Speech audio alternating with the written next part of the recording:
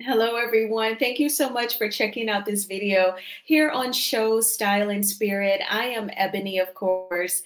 As you can see from the title of this video, I want to talk with you all about some stories ripped right from the headlines via the neighborhood talk on Instagram. There is a few that I want to talk about with you. Now, before we get into these stories, I ask that you please hit the like button on this video. You hear us content creators ask you all constantly to hit the like button. Even if you were to hit the dislike button, that will, stimulate this video, pushing it through YouTube's algorithm, recommending it to more people who enjoy discussing various topics that's happening, right outside our front doors.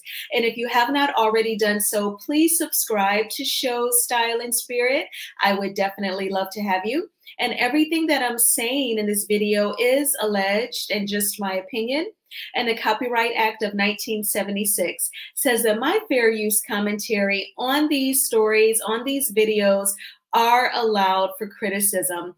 All right, so let's go ahead and get started. Now, again, these stories are coming from the Neighborhood Talk. Their journalists do an amazing job of compiling stories from all over the country, some international stories. So definitely shout out to the Neighborhood Talk. So now I'm sure you see this headline with 45 saying that he'd be okay with going to jail if forced to. To me, in my opinion, that sounds like someone who's confident that he's not going to go into the slammer. That's why he can speak so boldly, because I don't think that's sort of common or normal to say, I'm okay with going to jail. You would say, no, I ask for your prayers. I'm hoping the judge will be merciful or their heart will be softened concerning me and that I don't have to, but just to say, I'm okay with it. That seems like cap or someone who knows that they're not going to go. But anyway, let's get into this story from Baltimore, where a fetus was found on the bus. So I want to talk about this because we are living now in a society where Roe versus Wade has been reversed. So I'm going to Police are being very limited in the information. I do not want you all to experience an echo. My bad. So I'm going to mute my mic and then go back to the story. Please hit the like button.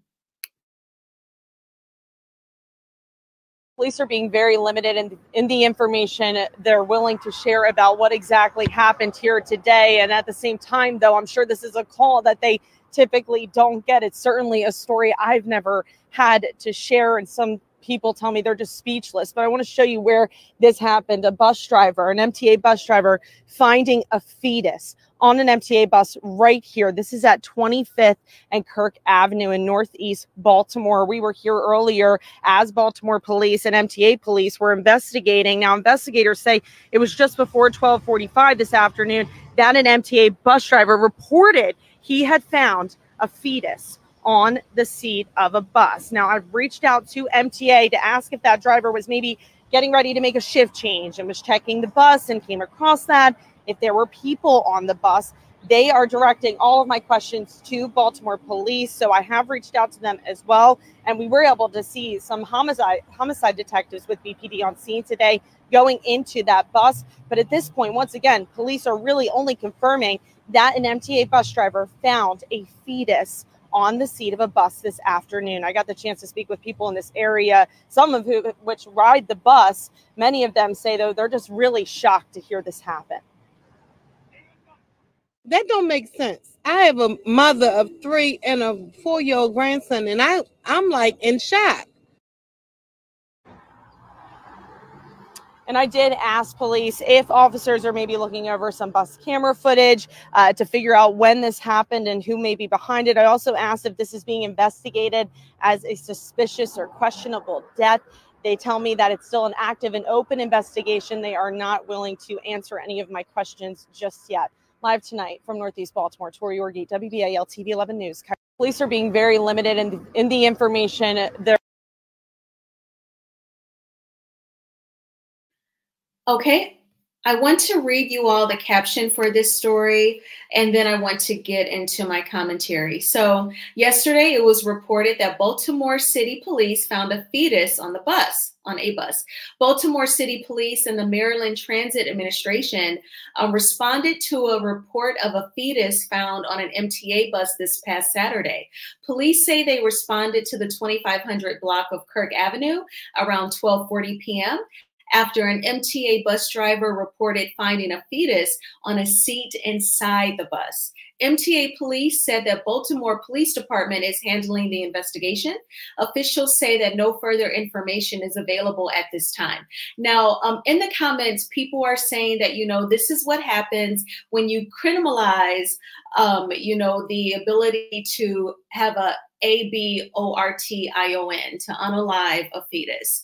And it sounds like, they're hoping to find out who is the mother of this fetus I'm sure they would press charges against her, but it could have also been some sort of miscarriage. No one really knows. In my opinion, I feel like because there was a Black woman out of Ohio where she went to the bathroom, she thought she had to use the bathroom, and she actually pushed out a fetus. And when she went to the hospital, when, she was trying to, the aftermath of it all, she actually got charged with, I believe the charge is called abusing a corpse. But the charges were dropped after the investigators were able to figure out that, she didn't have any ill intention. She was not trying to harm her fetus. And I feel like it's like a double whammy at this point.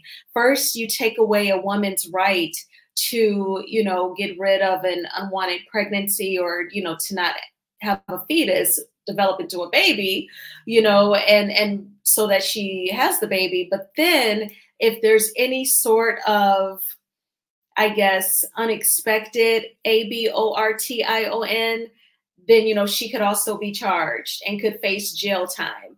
It just seems like a way to really turn a lot of women into criminals without really hearing them out. Because the Black woman in Ohio was pleading like, I did not purposely harm a fetus. I thought I had to use the bathroom. And a lot of people are saying that in the comments. Sometimes like it's hard for the comments to trigger for me to scroll down. So I do apologize, but that is the gist. A lot of people were saying it looks like it's probably, a miscarriage, an unexpected miscarriage. People were saying if this girl takes herself to emergency, she's going to probably get charged then, when she's trying to get some medical attention. Now, I know that for some people, they are totally against abortion. A lot of people, they link it to their religious beliefs. I personally separate policy and politics from my spiritual beliefs. I do not connect the two because I am not convinced that politicians are seeking God, praying to God, flipping through the Bible, looking for scriptures on when they create policies and laws for this country.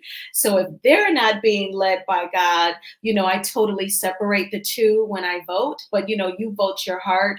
But I just wanted to explain where I was coming from. But I just don't want the mother of this fetus to automatically face charges and she's viewed as a criminal. We don't know what led to the fetus being on the bus. We don't know how old this young lady could be. She could be a teenager. We don't know if the conception of the fetus was a result of an RAPE or, molestation. It could be anything.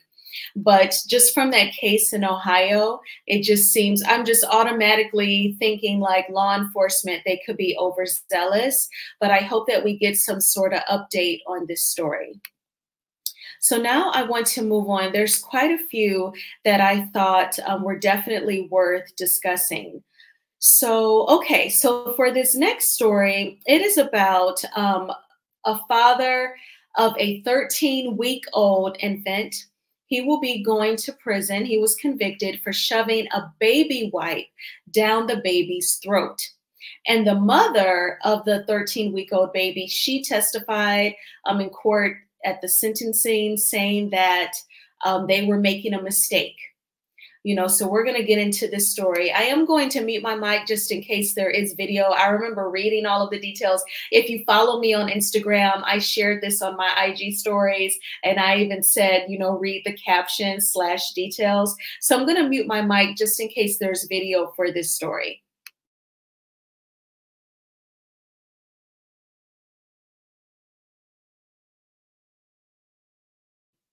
Okay, so there is no video. I just don't want you all to have to deal with an echo. So I'm going to start with the headline and then go into the details. A 20-year-old mother defends father of their deceased 13-week-old infant in court after he was convicted of shoving a baby wipe down the baby's throat. Y'all are making a mistake, is what she says. So 20-year-old Asiana McEwen made the surprise of defending the father of their late 13-week-old baby, Travion Hughes Sr., after finding out he was purposefully shoved a baby wipe down their baby's throat when he was 18 years old at the time to stop the baby from crying. There's lots of details. This is according to the Daily Mail. A jury just convicted 20-year-old Travion this week for intentionally and fatally shoving that wipe down the poor infant's throat. Asiana took the stand at his sentencing to slam the court's decision. This all happened on June 25th, 2022, just 2 days after they moved to Cleveland from Chicago. While McEwen was at work, so the young lady was working, Hughes was at home with the baby, his brother, and his girlfriend. During the trial, Hughes tried to defend himself, saying his baby son accidentally choked on the wipe. So he tried to, say that the baby choked. He claimed he replaced a milk-soaked bib with the wipe and then left the room to deal with his wounds because he'd been shot 19 times in Chicago. When he came back, he said he found his son choking and the baby was still alive when paramedics arrived. Tragically, the baby was pronounced dead at the hospital with the wipe still lodged in his throat. His attorney is saying they disagree with the jury, arguing Hughes didn't recklessly or purposefully shove that wipe down his baby's throat. McEwen fired back at the court, warning that God gets the last word, blaming medical professionals for her son's death. She wasn't alone either. Travion Hughes' mother, Sandra Norwood, was there too, vowing, Ohio is going to get sick of me because justice will prevail. On Friday, Hughes was found guilty of murder, involuntary manslaughter, and child endangerment, with prosecutors arguing he did it to stop the baby from crying. Y'all are making a mistake. Y'all know what y'all did to my child, and y'all are not going to get away with this, McEwen adds. So people in the comments, they felt like it is significant that the baby was still alive when the baby was in the ambulance with paramedics, and by the time they arrived at the hospital, the baby was gone. But it could have been, a lack of oxygen with the wipe being shoved down the throat. And I get it that the baby crying is too much for you. He was 18 at the time, probably did have a very low patience level, but that's not a normal response to the crying to shove the wipe down the throat. Like I've heard of, you can run the vacuum cleaner, take a baby for a ride if they're like colic, but shoving a wipe down their throat, that is not normal. That, in my opinion, that does seem like, abuse. Now, I do want to talk for a moment about the fact that at the time he was recovering from being shot 19 times. And this happened 2 days after they moved from Chicago to Cleveland. It's giving they were like on the run or trying to get away from someone. And of course, I'm hoping the reason why he did not have a job was, of course, he was trying to recover from being shot 19 times. But, it always looks out of order when you see the man not working at home and the girlfriend is out working and, he's expected to care for the infant. It is very sad, loss of a life. These parents have lost their baby. And, now he is going to go to prison for the involuntary manslaughter murder, as well as child endangerment. I feel like the involuntary manslaughter and the child endangerment is fair because you just don't shove a wipe down a baby's throat. There's like no scenario where that is acceptable, common, normal, or even necessary. So I do feel like some sort of discipline is definitely warranted in this case. And then, you know, again, it would be a matter of investigating what were the paramedics' notes on what happened with the baby from the time that they left the home till they arrived at the hospital. But rest in peace to that poor little baby. And hopefully Travion, you know, has gotten his life together in these past 2 years after being shot, you know, the 19 times. But definitely let me know what you all think. Do you think his punishment fits what happened? You know, what do you think about him shoving the wipe down the throat? You know, definitely express yourself in the comments. So now this next story, it is a little sad. It is about a parent who chose to not attend his daughter's graduation. And he totally gets defensive when she texts him about not showing up. So I definitely wanted to share this with you all as well.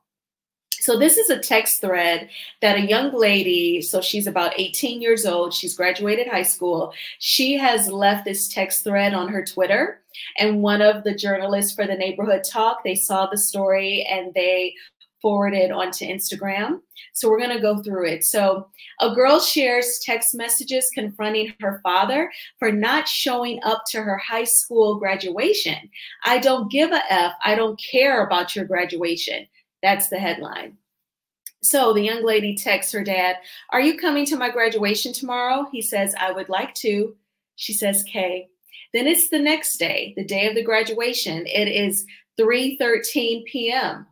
She says, "Why didn't you come?" And he says, "We will talk if you want to." She says, "Can you answer the question? If not, then there isn't anything to talk about." And he responds with, "Bet." You know, he's treating her like she's a ninja out in the streets, okay?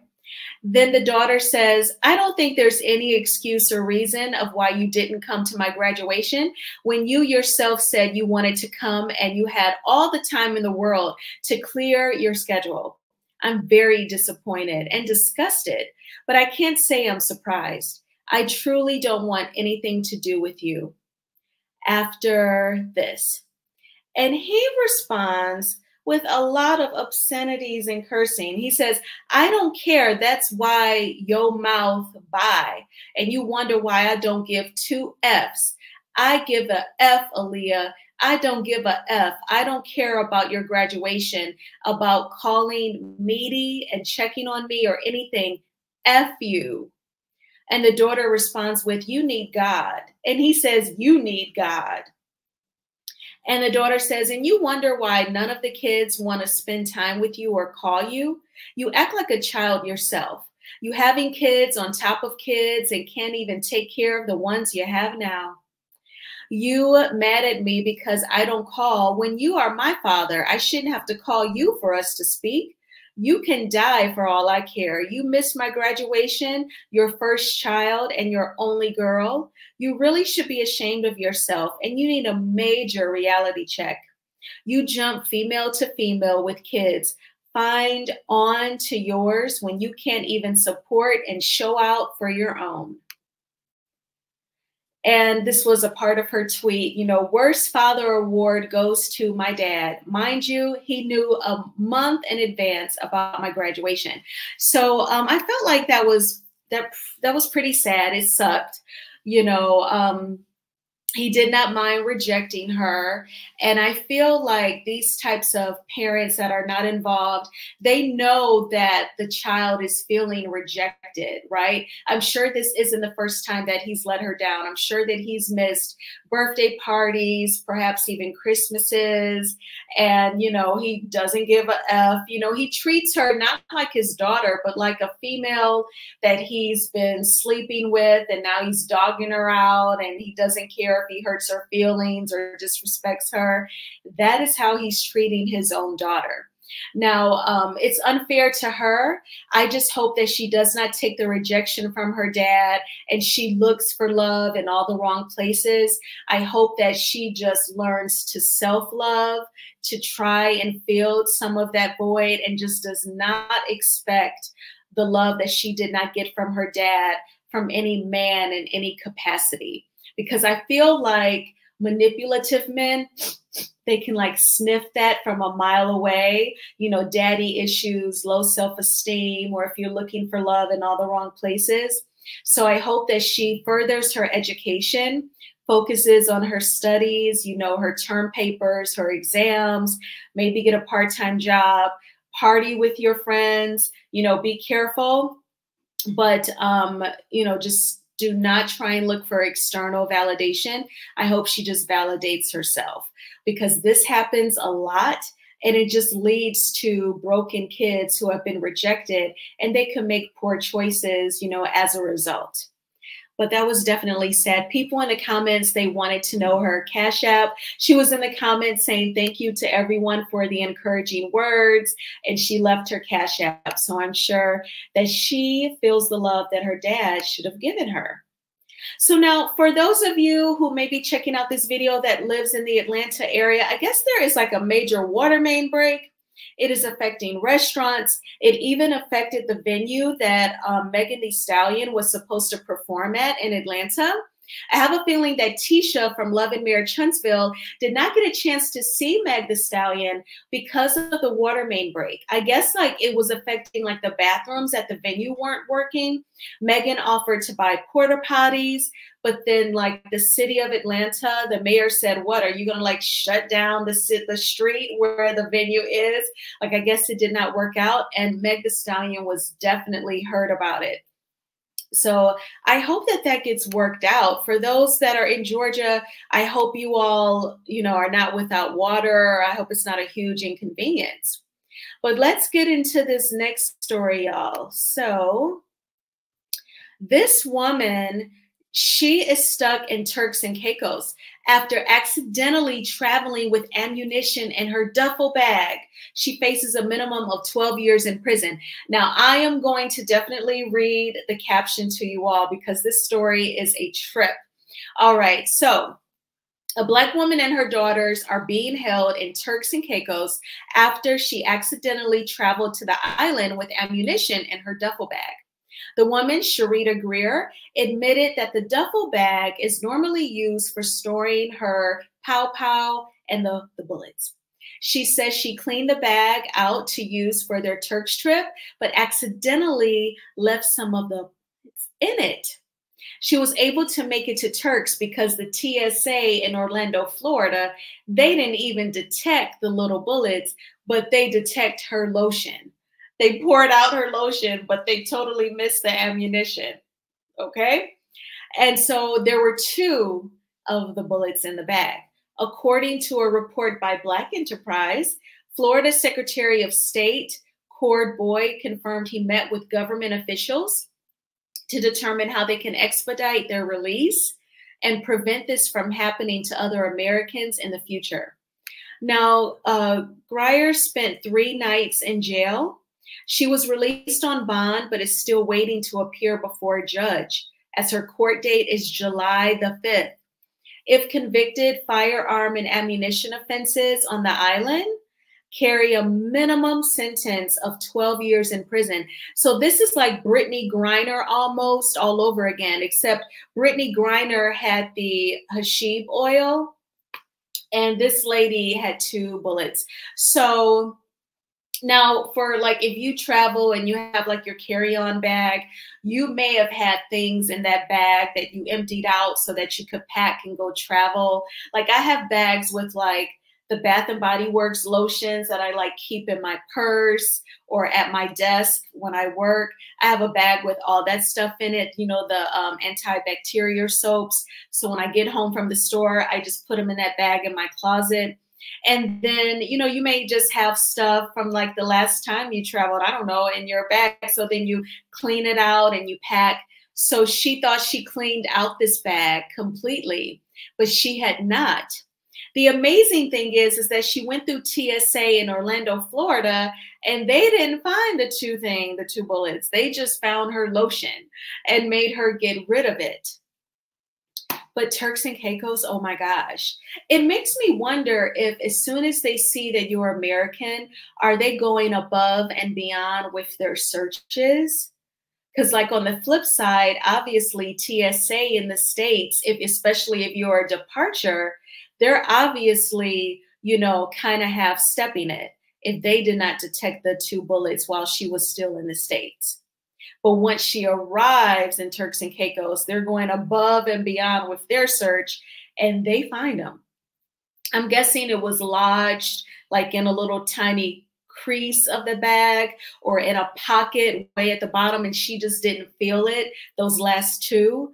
But oh my gosh, like I hope that she is not convicted because she needs to get back home to the States. I'm sure she has a job. She has a little over a month before she appears before a judge. So I just hope that she can come on home. I'm like, oh my gosh. And so someone comments, you know, two bullets, no pow pow. What's she gonna do? Throw them like darts? 12 years in prison for that? And it just seems like, you know, if you're caught in another country and some sort of crime happens, although this is extremely accidental, you know, it just seems to be like arrested in a foreign country. It just seems like the odds are against you so much more intensely than if you were here in the States. I know that sounds crazy, especially for people of color, but that is I get like almost like a fear when I hear about an American getting detained in a foreign country. I'm like, yikes. And someone says, I just got back from Turks a few days ago, and baby, their TSA and customs don't play. I pray she is let go and reunited with her family soon. So it just seems very unfortunate. I hope that this lady gets out. But these are the stories that I definitely wanted to share with you all. And I wanted to make a video and just get your thoughts. But I thank you all so much for checking out this video. I appreciate the support. As you all know, the majority of my content is surrounding love and marriage Huntsville. But sometimes as a creative, I am inspired to do non-love and marriage Huntsville videos. So thank you for watching this. Please hit the like button on this video as it is a free way of supporting the channel. And please subscribe to Show Style and Spirit if you have not already done so. I hope that you all are enjoying your Sunday.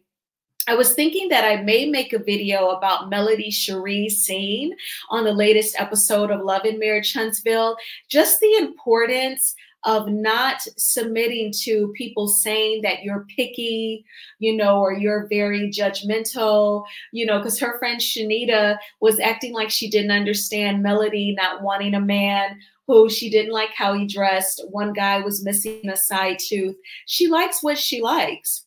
And I know what it's like to be told that I am picky, you know, and so I think that it's best that you hold your ground and do not settle, especially do not give in to pressure from other women who want to see you just take just almost anybody. So not a good idea. So I'm thinking about making a video about that. And so I've done my grocery shopping for the week. I'm wearing like a maxi dress. So like whenever you see me with like these V-necks, these are like maxi dresses. Like I got a couple compliments on this one, so that was cool. But I am going to probably go to the park and do some reading now. And I may make another video, you know, Love and Marriage Huntsville related and come back later on. But I hope you are enjoying your Sunday. Thanks again for watching this video, and I will talk with you all soon. Bye.